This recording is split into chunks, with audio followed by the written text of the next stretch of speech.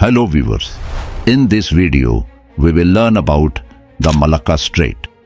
The Strait of Malacca is a narrow stretch of water 900 kilometers long and from 65 to 250 kilometers wide.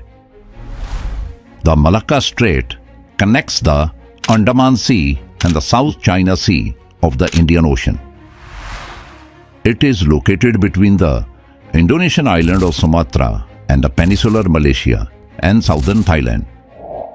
The name Malacca is traditionally associated with the Malacca tree, also known as the Indian gooseberry tree, and is believed to derive from the local Malay word Malacca.